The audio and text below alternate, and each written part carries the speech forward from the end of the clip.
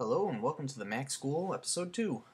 Today we're going to look at the dock. We are going to check out all the different options that you have, the ways that you can display the dock, and also check out ways that you can put new shortcuts in for applications that you use most often.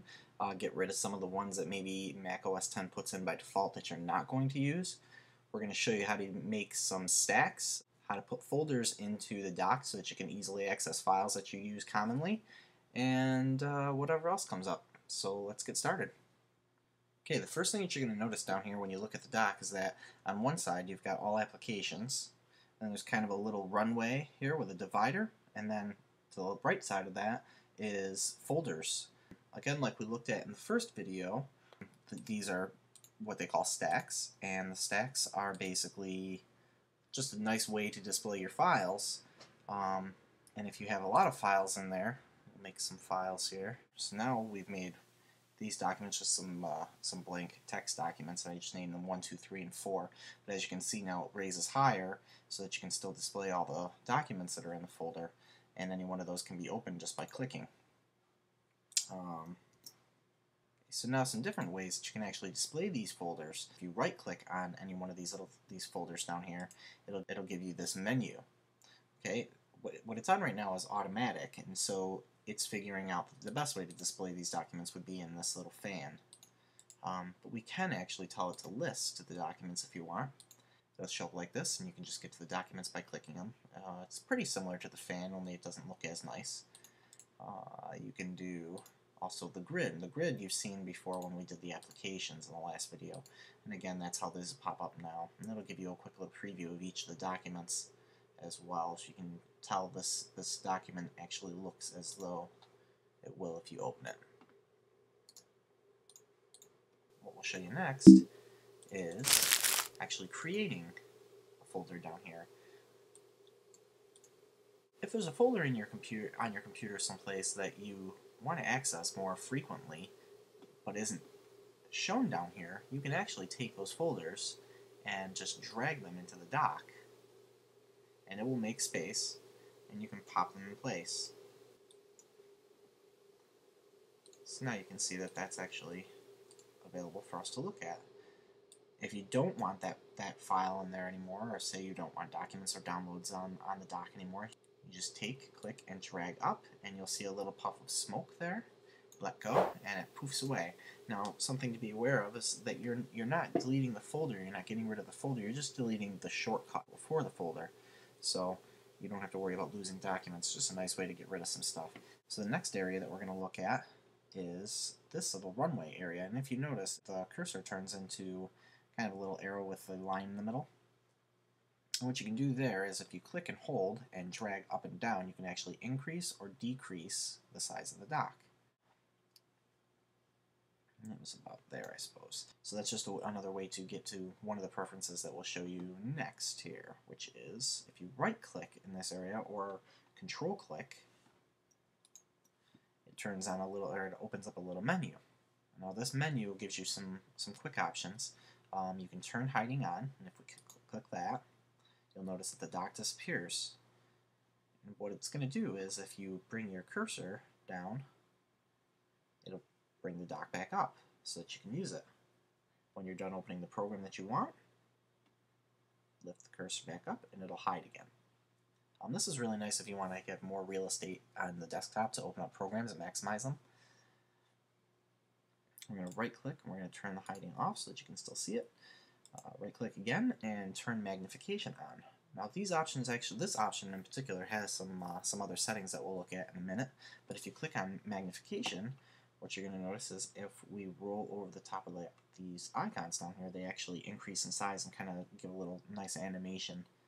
So we're going to turn that off. Right clicking again or control clicking, you bring up an option that says position on screen. Right now it's set to the bottom, which is default for Mac OS X.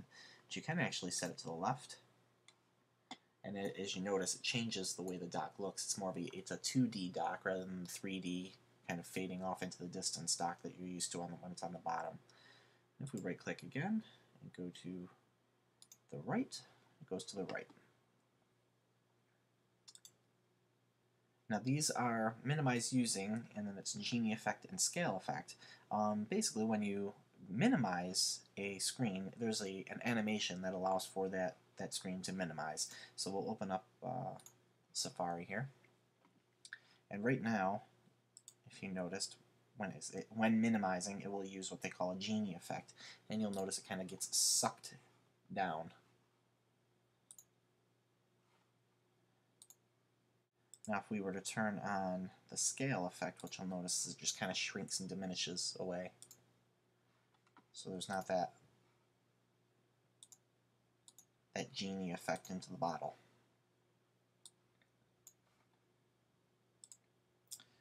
And then down here you see dock preferences. Now if you open this up, it actually opens up a system preferences window. What you have now is just some options that go along with the effects that you can turn on. So if you notice it says size small, that's going to be your dock size. So you can either click and hold on the little runway and stretch up and down and it'll actually change the size, or you can come into your slider here and change it that way. Magnification, if you turn that on again, that's so that the icons will get larger as you sweep across them. And turn that off. Again, the position on the screen, the different minimize effects. And then if you have Snow Leopard, there's an option here that you're going to have that users of regular Leopard do not, which is minimize windows into application icon. Now right now when you open up a window or a program and you minimize, it's going to come over here to the right of your folders in your dock or your stacks. If we were to turn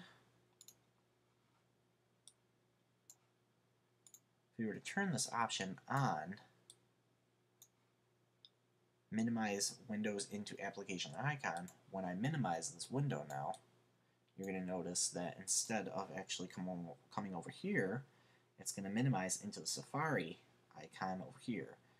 And if we open up the window, if we click on it again, it opens up that window. So depending on where we are, so if we can go to dig.com and minimize, click on it again, it's going to open up dig.com. Now another nice thing about this is as well, if you have quite a few different windows open for one of your programs and you have them all minimized, what you can do now if you have Snow Leopard again is if you click and hold, it's going to bring up Expose. Now, Expose gives you a quick little preview of each one of the windows that you have open. So then you can just click on one of them and bring that one into focus.